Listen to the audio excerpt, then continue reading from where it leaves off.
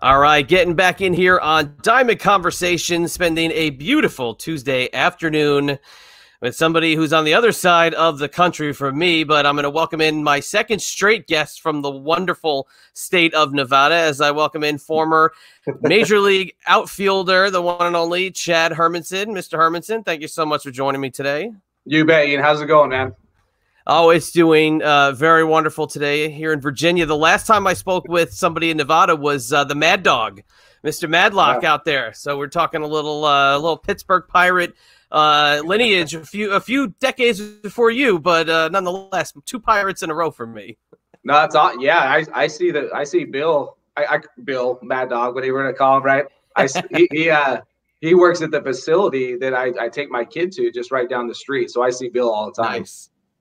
Yeah, it was great conversation. I could listen to him tell stories all day, those war stories of a bygone era. So it's very cool to catch up with the Mad Dog, but really cool to have you on today too, man. I appreciate the time.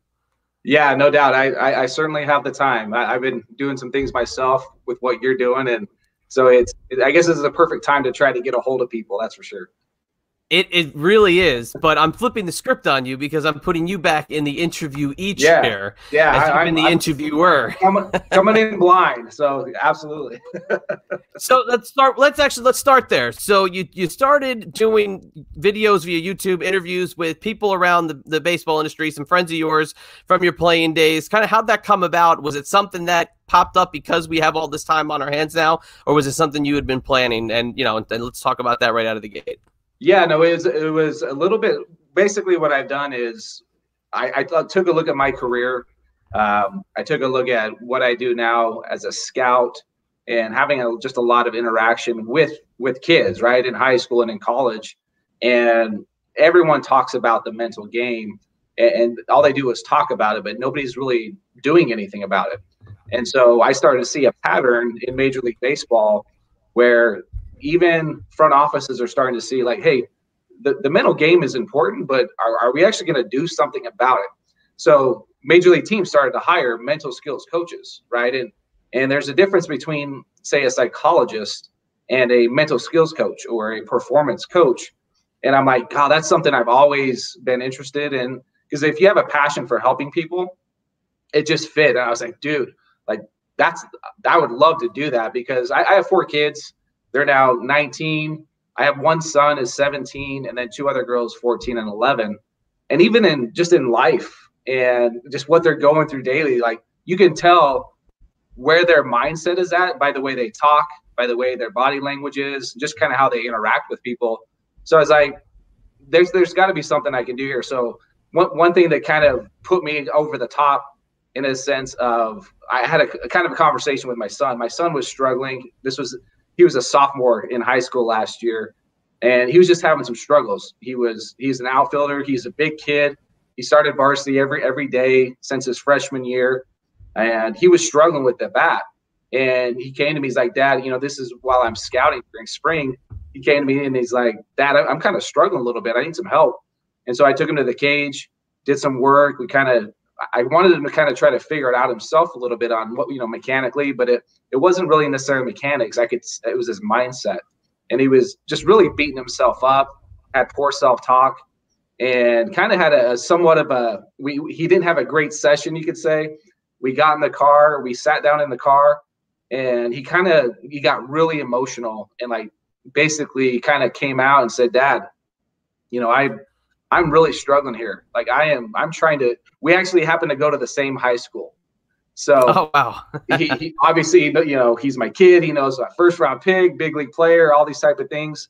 So in a nutshell, he was trying to live up to some expectations, right? And it was a lot of pressure for him. Right.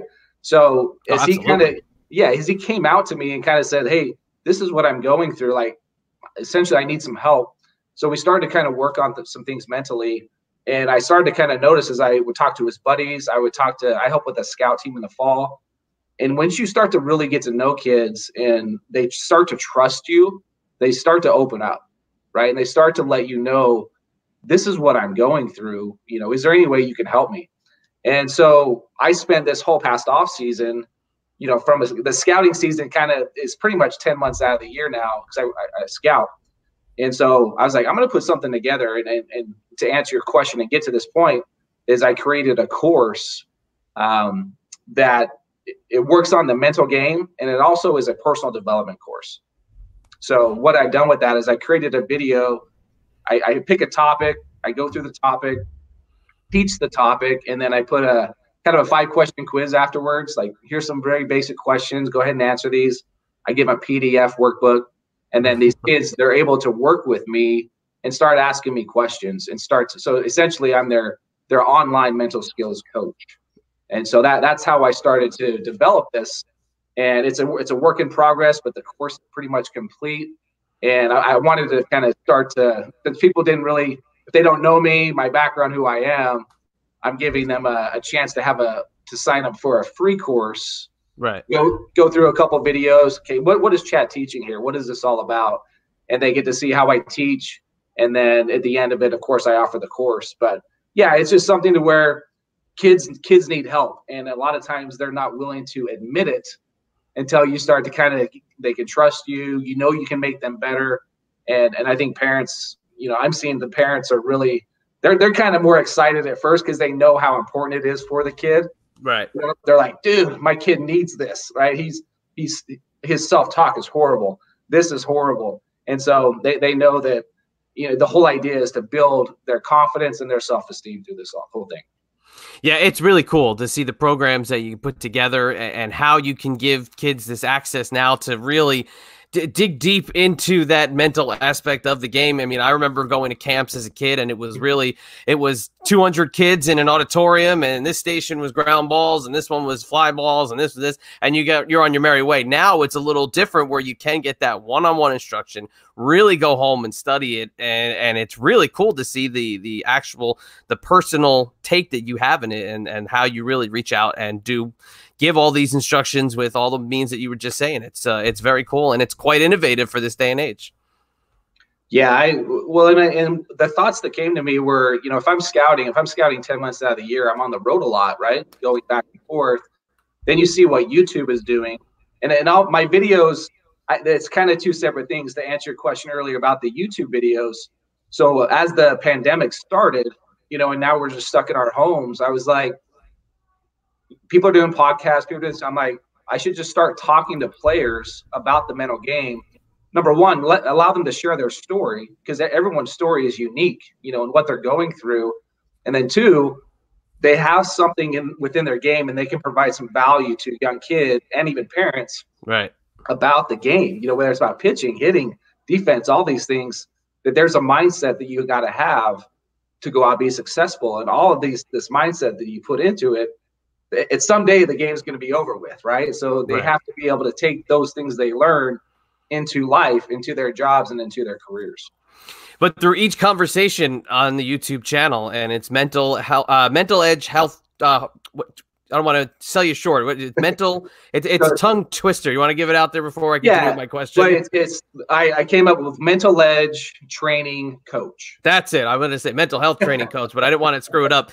But the cool part is seeing you talk to other ball players, other coaches, and almost getting their philosophies and seeing what helped them and how they even help with who they're training. And a lot of instances, it's some of their own kids or other teams that they work with, and hearing stories of guys like David Risky and Craig Wilson and Jack Wilson, and kind of like not only their journey, but then also like what they're doing with teaching their respective people. Everybody's got a different approach, but it all kind of comes back to your philosophy of what you're trying to put over. So I really find the conversations to be cool, because you guys end up really bouncing stuff off one another and kind of digging deep that way. You know what I mean? That's the whole idea. Yeah. Because I mean, you can talk about, a particular subject with a player, and hey, let's talk about this because this happened in your career, and really dive into like, dude, what were you thinking? And in regards to, let's open up about it. Let's talk about it, rather than kind of giving these surface answers.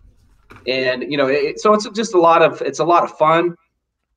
People love to tell their stories, and we try to laugh, just like we're having kind of a lighthearted conversation, but just allowing people to start sharing, because I might say something that a kid could be like, oh yeah, that totally makes sense.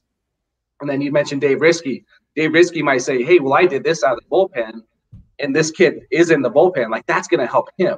So it kind of comes full circle with all that.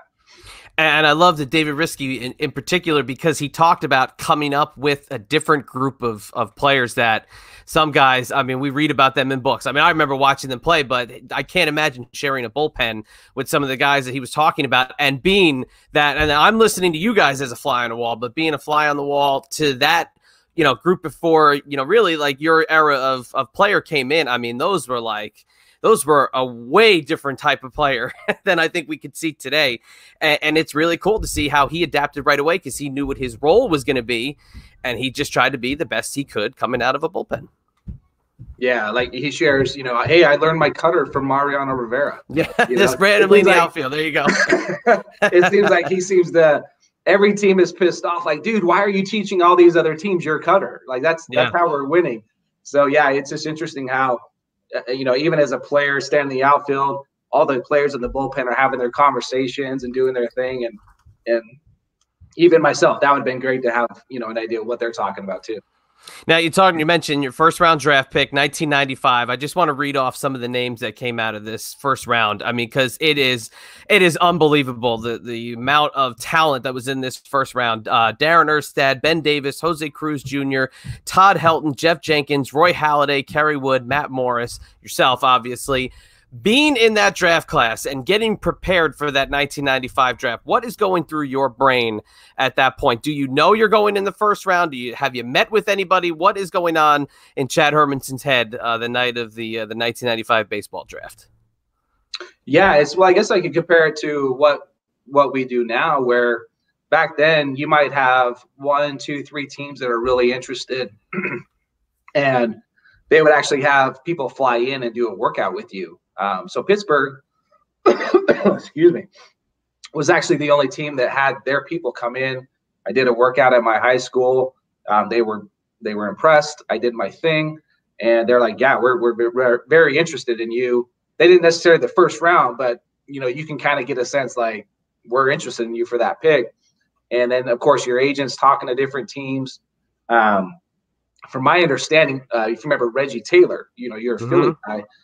My understanding, it kind of came down to between me and Reggie at that pick. And of course they went with me, but Reggie Taylor was a great outfielder. He was one of the top outfielders in the country that year. But yeah, you kind of have an idea, you have a feeling going into your senior season.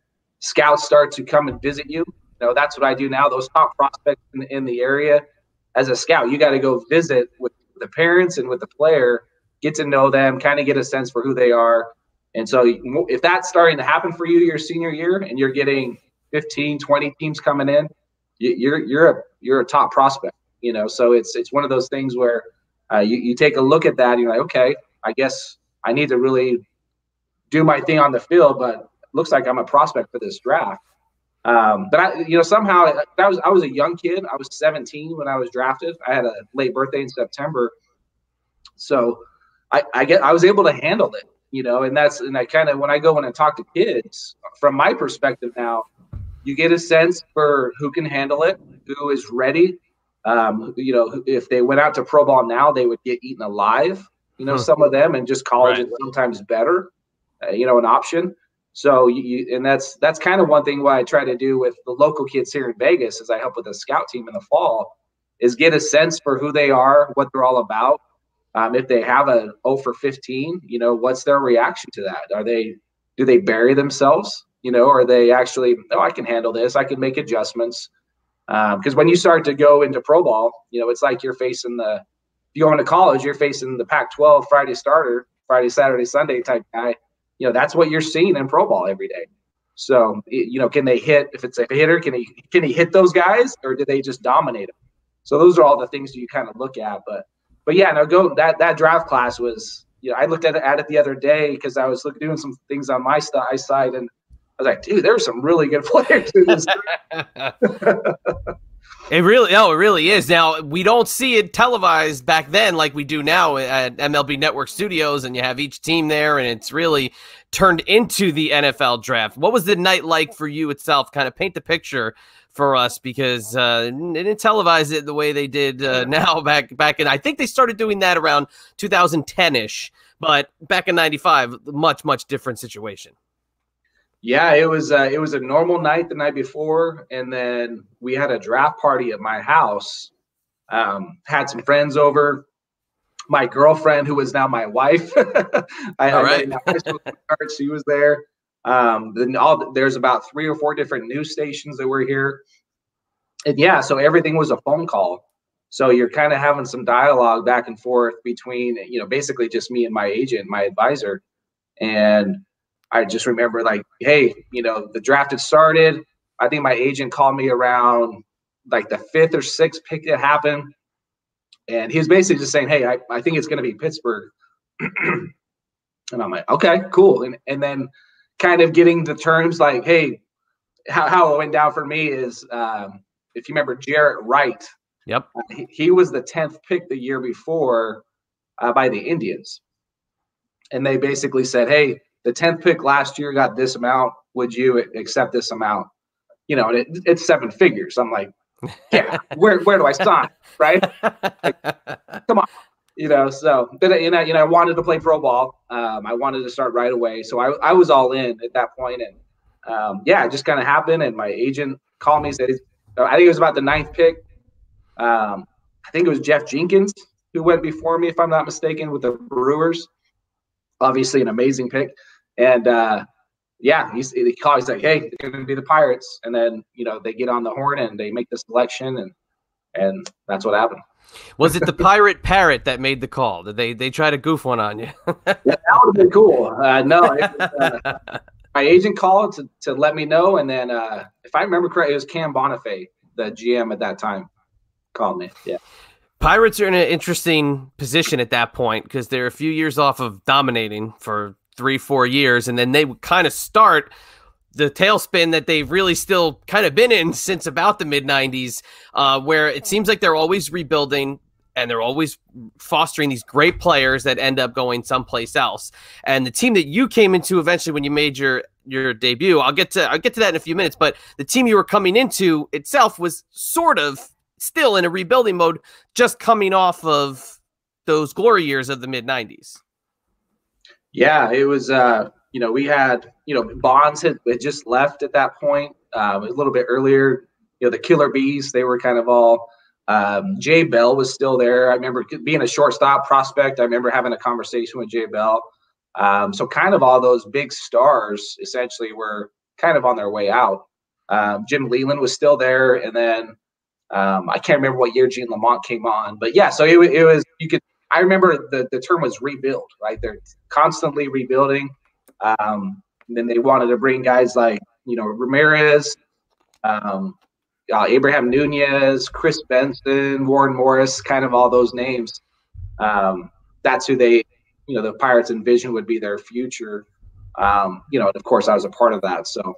Yeah, a guy that you basically came through the minor leagues with would be that core from basically around 99 till about mid-2003-ish. But talk about the minor leagues, because I have a fascination with the minor leagues and how the trips are, the bus trips, the older stadiums at that point too, especially. It was before a lot of these glamorous minor league stadiums came about. There's still a lot that are not glamorous, but back then it was not these, massive Yankee Stadium-like presentations you see at some minor league ballparks. Talk about your first impressions of the minor leagues, and did it live up to expectations, or was it below what you thought being a baseball player, a pro ball player was? Well, I remember going to rookie ball. I'm 17 years old. I'm in Vegas. I'm going across the country as far as you can go to Florida. So I'm really on my own for the first time, which I was cool with that. I was ready to, I felt like I was mature enough to handle that and move on. And but I remember, going to rookie ball, you had your practice in the morning, and then you batting, you did all your thing in the morning for a few hours. Then you came in, had your lunch, and then you play your game at about 2 in the afternoon, roughly in Florida. And when you're from Vegas going to the East Coast like that, you being in Virginia, that's a whole different kind of heat, right? It's Yeah. Oh, absolutely. Yeah. It's just draining. So getting used to the weather, that was one thing. But then just the longevity of how the day went, how long it was, like holy cow. And then you do it day after day and just repeat and repeat and repeat. You're like, this is a job. It was fun. You're meeting all these new guys and you're playing games, but it was hard, and it was, I could not wait to get out of rookie ball. And at that time, Erie, Pennsylvania was our short season 18. And so I couldn't wait to get there. Not a glamorous place. No. I mean, but it was fun because you had that 7 o'clock game now. Now you're on the regular minor league schedule where now you get to the ballpark later. Your games are at 7. You're playing now in front of people, human beings. Rookie ball, not so much. It's just kind of a parent here or there that's visiting. But it was the grind now of that minor league everyday activity. And but the minor leagues was great. It was I think there's stuff that you don't miss now as an older person. Like if people are, hey, why did you become a coach or a hitting coach? I'm like, those bus rides that are 10, 12 hours long all through the night, like I don't miss those whatsoever. But when you're 17, 18, 19 years old, those were fun. You're with your guys, your buddies, you're young, your body can handle it for the most part. You can handle all these different sleep schedules. But yeah, I think that when I talk to guys now, that's the one thing you miss the most is just hanging out with the guys, the coaches, being in the locker room, all the stories you share. And the baseball is great, but in a way it's kind of second nature sometimes, but it always comes back to the people. Who in the Pirates system at that point was like your go-to person for either advice or they were the one giving you your next steps on what you're going to be doing? Was it an roving instructor? Was it more of a management position? Who was like one person that would be your go-to guy? Well, that's a great question. I think for the most part, managers, coaches would leave me alone. One thing that I haven't really talked about was, I was a shortstop in the Pirates, unless they're like, I was always an outfielder, right, when I got to the Pirates. So I went from becoming a shortstop to moving to the outfield. On the mental side of the game, I had huge anxiety playing shortstop. Right. I could throw the ball really hard. My arm always hurt every single day for whatever reason. We were heavy benchers in high school. My shoulder to this day is jacked up. But we were heavy weightlifters in that regard. Like I could bench 300 pounds as a 17-year-old, right? And I'm like, well, how is that going to help me with throwing the ball from short? And that's why I can't lift my arm to this day. It's kind of hard for me to do that.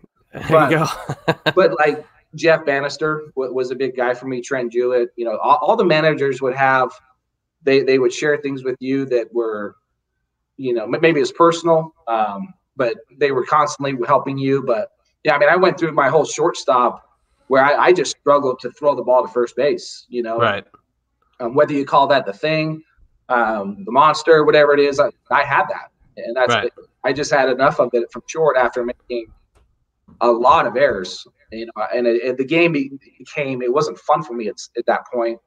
And I remember going to, so this was in Double-A, Mark Hill, Booter Hill was our manager. And I basically went to him like, hey, and I'm 19 years old. I'm like, this is not fun for me. Like I'm doing early work, a couple days a week. I'm doing what I can. All I can think about from the mental side, not throwing the ball away. And it just ate at me. And so that was kind of my first form of the mental side of the game, where I was constantly worried about what other people thought of me, trying to live up to these expectations of this #1 draft pick. And I beat myself up. I was pretty even kill when I played. I didn't really show a lot of emotion. That's just kind of who I am. But when I went home, it was rough, and so I kind of finally said, like, dude, if I'm going to keep playing this game, because I love to hit, I love to play, and I know if I went to center field, I would love this game even more. So that's what I requested to move to the outfield. Let me show off my speed. I'm not a finesse guy with my throws. I'm more of a chucker. That's going to play better in the outfield. But yeah, I had shoulder. I ended up hurting my shoulder. In fact, the only in 2002 was the only year I was in the big leagues the whole year. Started the year on the DL. I had a torn labrum at that time. Oh, wow. And so I had a couple shots to kind of get me through the year, and then I got traded to the Cubs. That trading deadline. Right. But yeah, I sort of tore my labrum, and in the scouting world now, if you tear a labrum in the shoulder, that's not good, right? So there's just something about the shoulder that it's really hard to get over. So elbows, Tommy John, people are having more success with that. But no, I had my guys that I would look at, and you kind of rely a lot on your players, your teammates, when you're talking about things, and that's kind of what I wanted to get at was I wish players would be more open to discussing what their failures are. Right.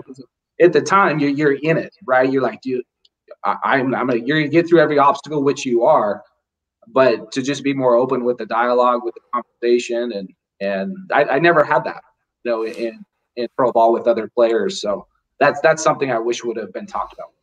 Yeah, in some regard, toughness could be a weakness, because when you're trying to portray that outer toughness and you're nursing the arm and you've got these decisions making, you're a number one pick, you want to live up to the investment the team is making in you.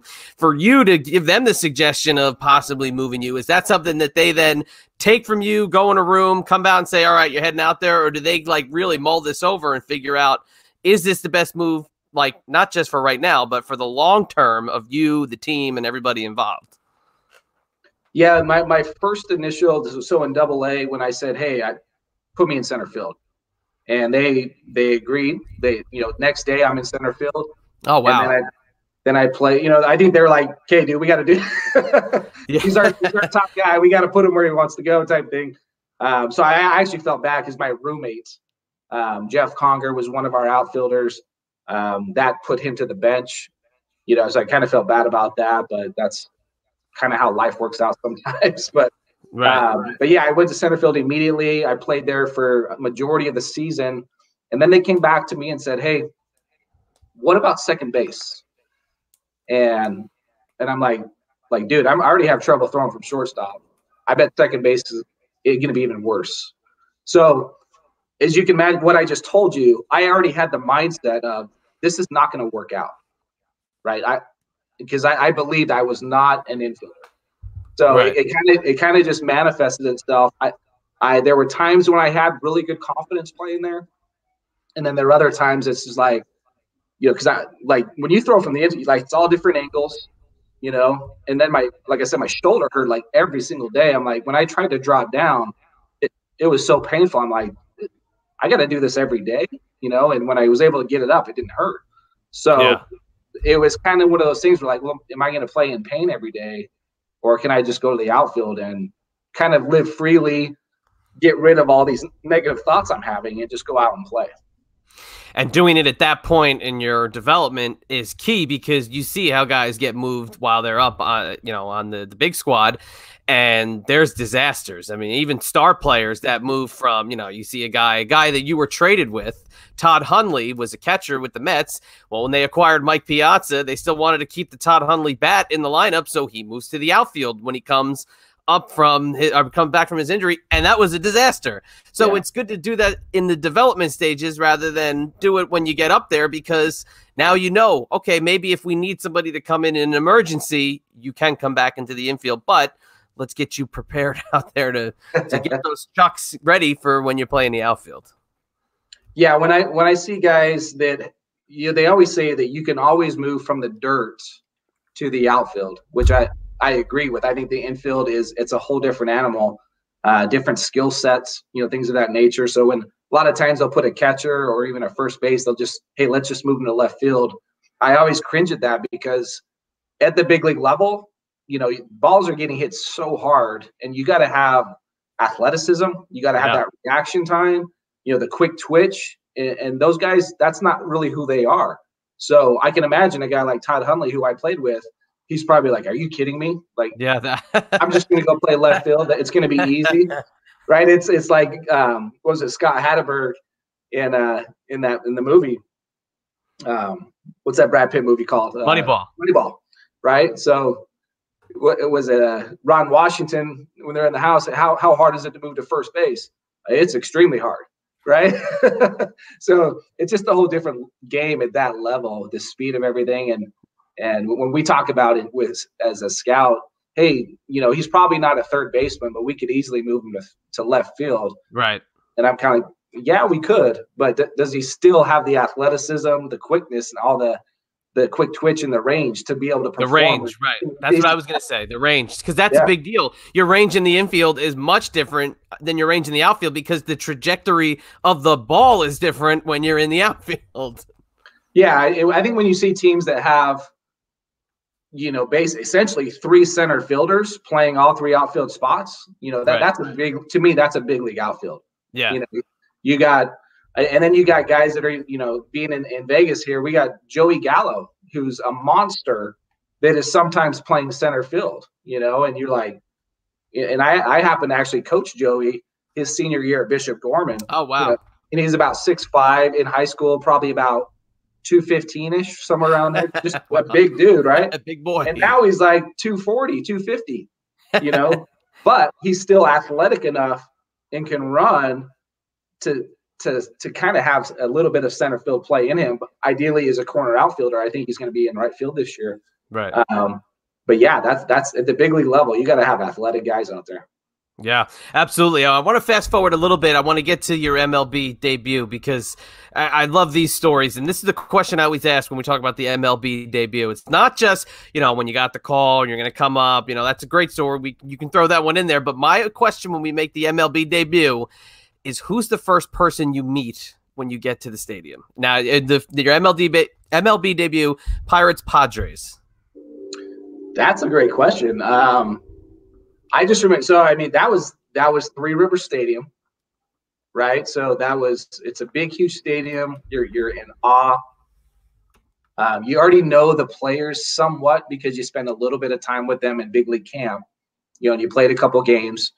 But I just know going in, like I don't remember who was the first person I saw. I just remember walking in. It might have even been if Greg Johnson, that took us in there, kind of handled our finances, would give us our checks and stuff. And right. Like here's your locker.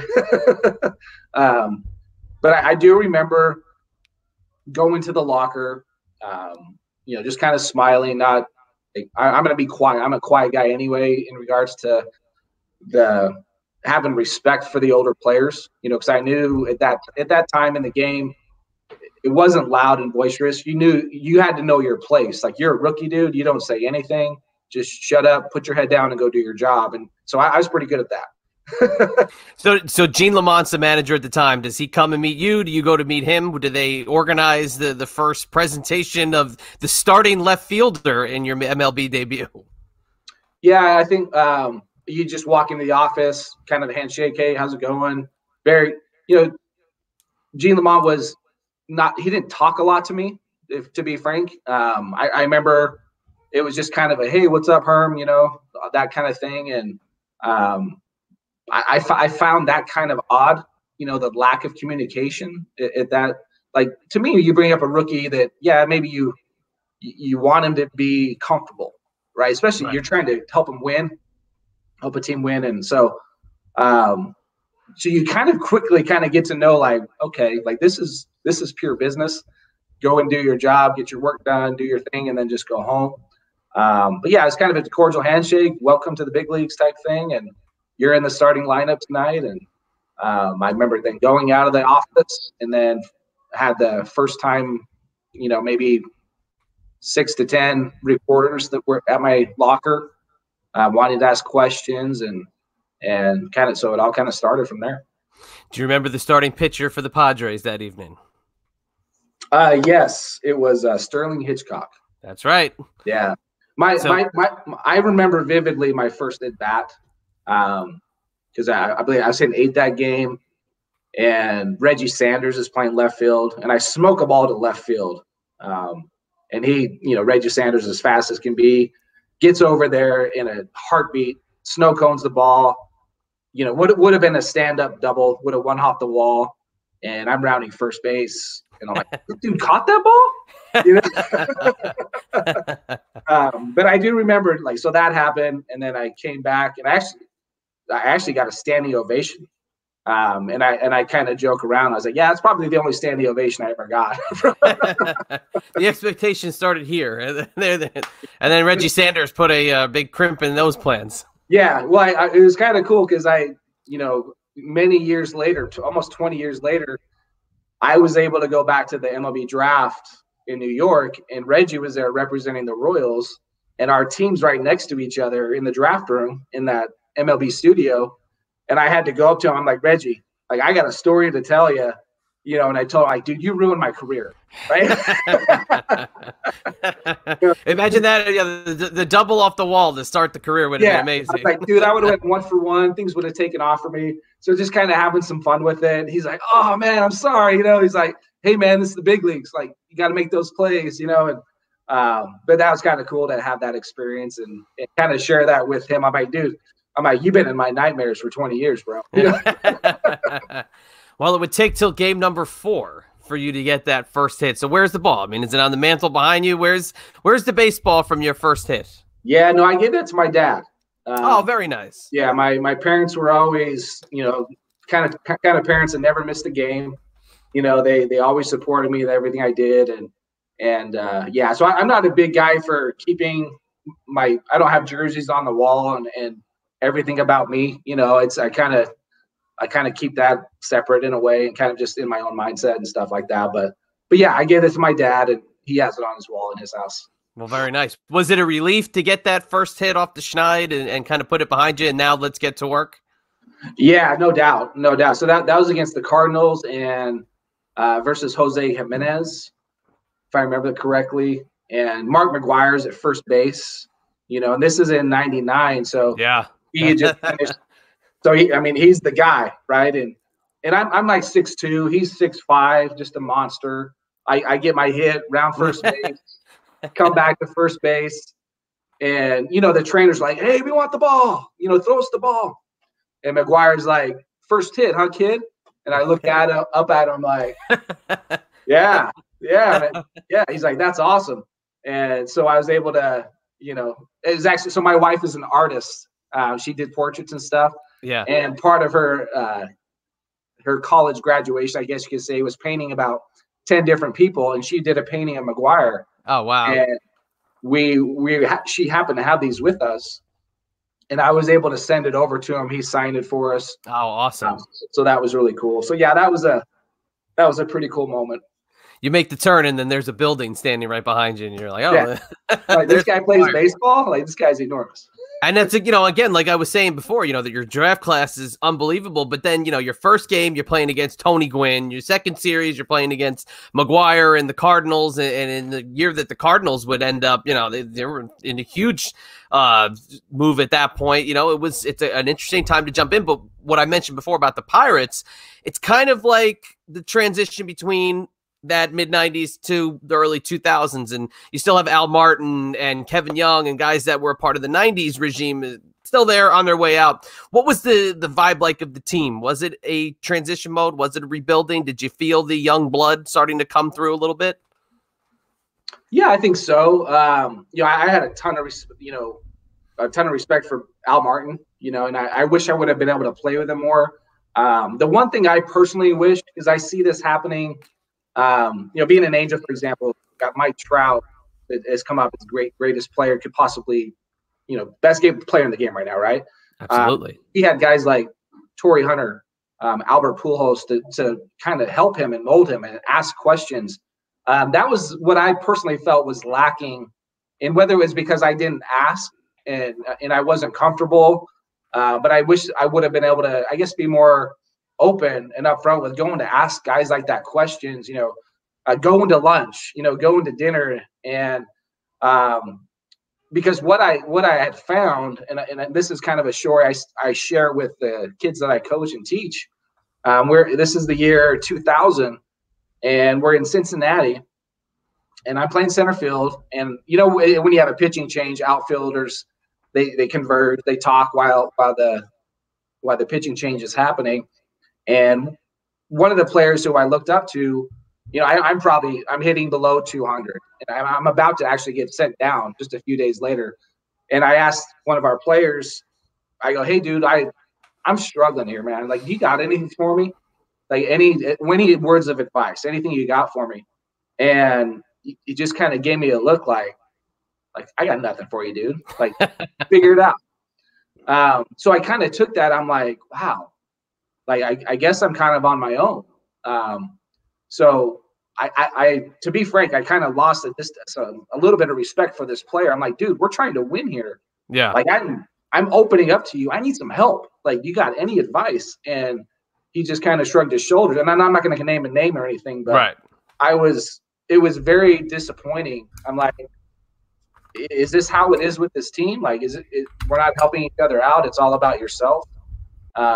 So I kind of saw that a little bit happening, and it's just, I guess it's unfortunate. Yeah, and it's real unfortunate, but you see it now. It seems a little different. It seems like guys are a little more open to discussion and taking guys under their wing. And, with your whole program, it seems like you guys saw the errors. You know what I mean? You guys saw your generation saw the changes that needed to be made, and you're making them. And I think that's where a lot of debates come between, modern baseball, old school baseball. Kind of starts and ends with what you're just saying. Yeah. People needed to be a little bit more open, and you never know. I mean, it could have been something that they told you that you took on for the rest of your life, but instead you kind of got the cold shoulder and moved on with your business. Well, and one thing I just did an interview on my show with Jeff Bannister, and Banny's, I mean, talk about just an amazing human being.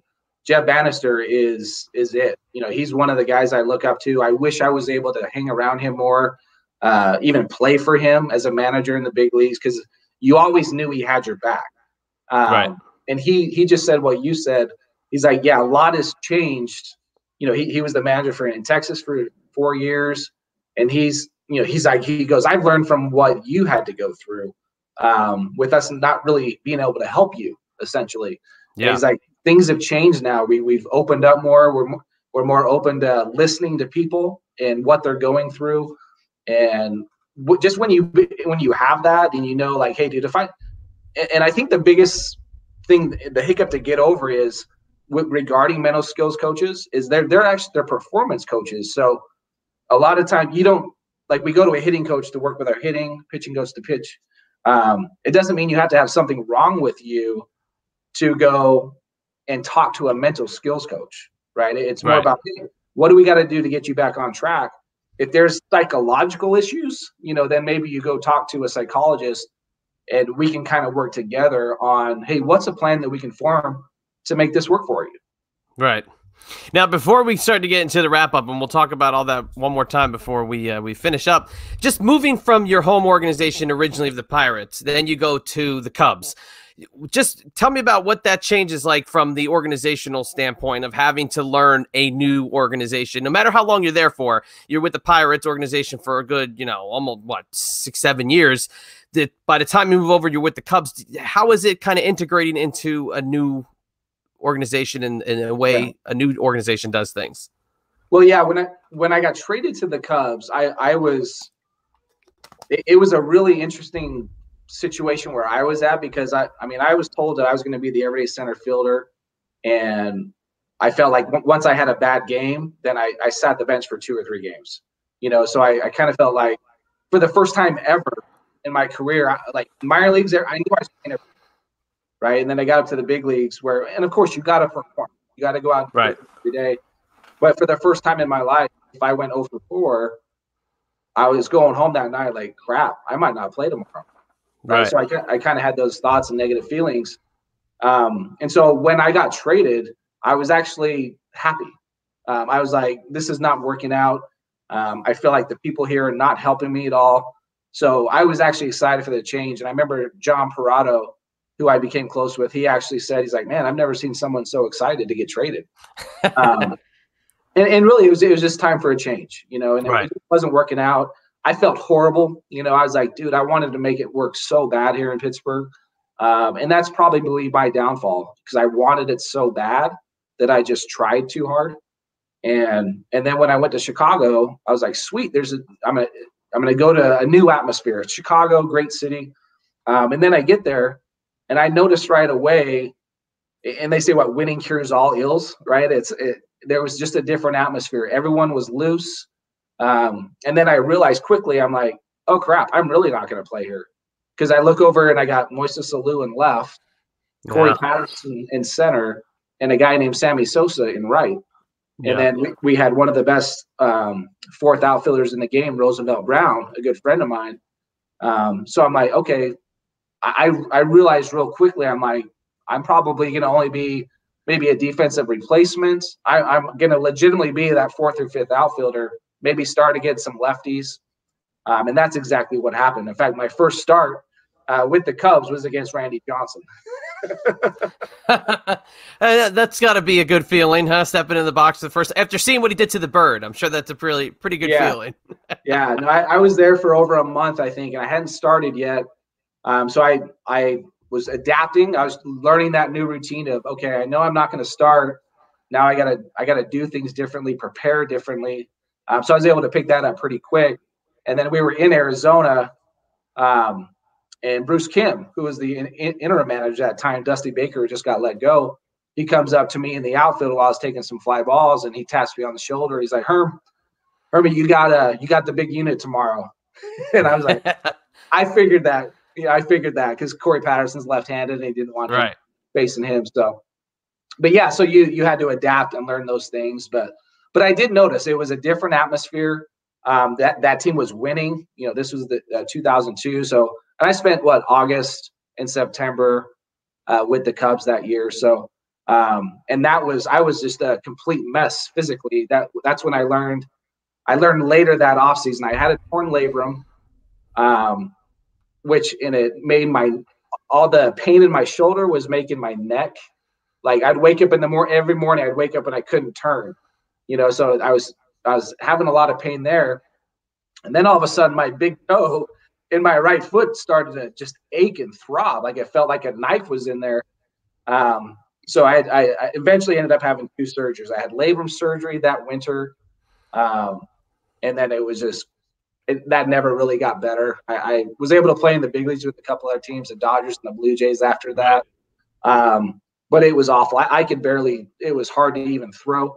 But I just dealt with it somehow. Then I had a foot surgery. So basically after I left the Pirates, it was kind of a pretty fairly quick downfall of not really playing much in the big leagues anymore. I think that was that Yinzer curse they must have put on you on the way out. As you were crossing the bridge to leave, they cursed you. Before we do get into the final plugs and to talk about your coaching and all the stuff, the great stuff that you're doing, just a few rapid fires. Who's the toughest pitcher you faced? Let's leave Randy Johnson out of it. Toughest pitcher. Oh man, I was going to go right to him. No. We're taking him out. You already said him. We can't say him twice. I mean, Maddox. I was able to face Maddox. I had a little bit of success on him, but his ball moved more than anybody's. He would, as a right-handed hitter, the ball he would throw, they would tail back across that outside corner. You're like, that's 3 feet outside, and then it comes back and it's for a strike. You're like, so Greg Maddox. And you don't want to hit anything back up the box because he's going to field it. So that's the other one. How about somebody you had a lot of success off of? Yeah, ironically, I hit the Cubs pitchers really well. I think that's probably why they ended up trading for me. So collectively, the Cubs. Probably the Cubs, yeah. How about biggest prankster you played with? Man, that's a good question. I don't remember a lot of pranks going on.